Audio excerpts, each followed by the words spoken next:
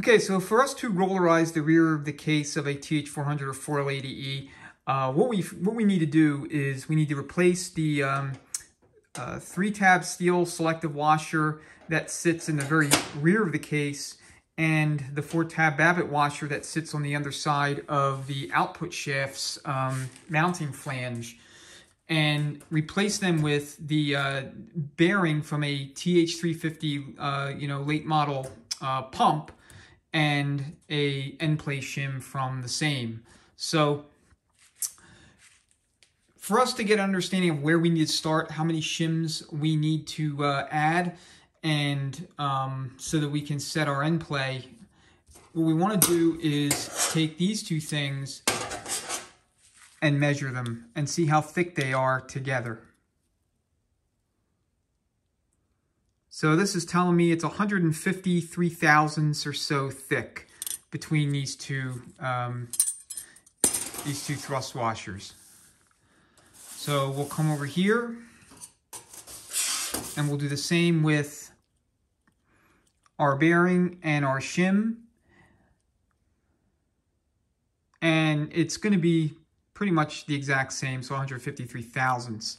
So what this tells us is it matches the amount of space, if you will, that each of these two takes up in the case with the corresponding thickness. We're not changing any of the spacing relationships that exist between the gear train and these erstwhile objects by swapping in these two things. So we can add or delete shims as we need to when we go to measure final end play. I like to keep rear gear end play on a TH400 and a 480E to anywhere between 6 and 12, 6 and 13 thousandths. That's where I like to shoot for. So this gives us a good place to start. And when you measure this, you actually want to measure the bearing dry so that the fluid doesn't necessarily interfere. I mean, if you measure it after soaking it, it's not really the end of the world. I mean, it's going to have fluid in it anyway, but I like to measure it dry first. So anyway, now that we have that measurement, we know that this combination right here is going to work for us, at least give us a starting point. We can then proceed to assembling the gear train and taking an initial end play measurement once the gear train's installed in the transmission. All right, we're almost ready to start putting things back into the case. There's a few things that we need to do first to prep it.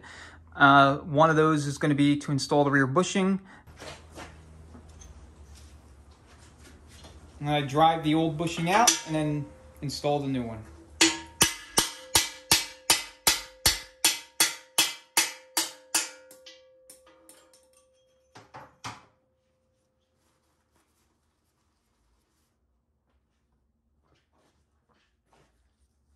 Move you a little bit closer so you can see the installation of the new bushing. And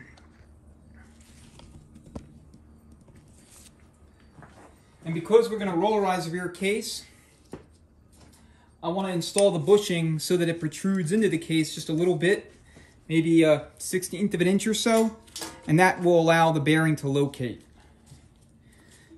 or give something the bearing to locate on.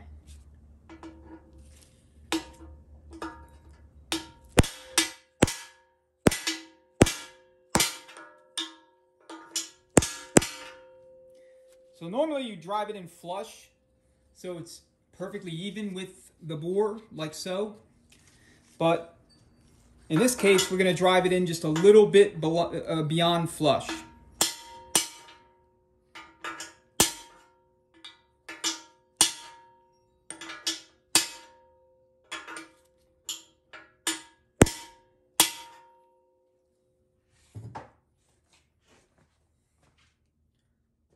All right, so I'm going to turn the case upright.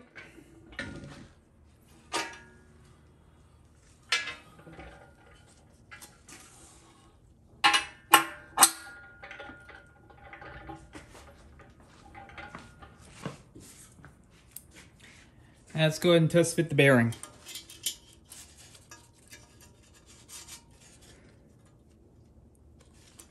So what you want to see is the bearing locating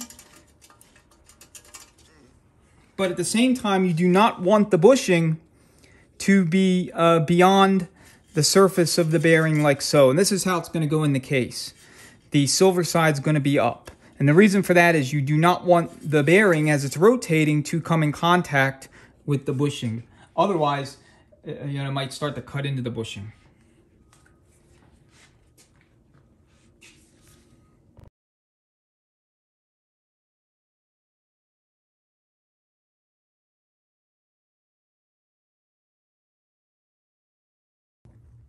Got the dial indicator set up. We're ready to take an end play reading. So what I'll do is take a long screwdriver and insert it right underneath the ring gear, and then just pry upwards on it until I can't, until I can't travel any further.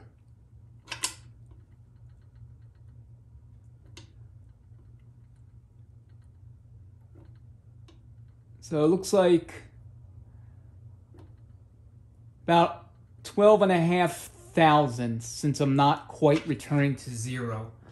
Let me zoom in, get a better view of the indicator itself.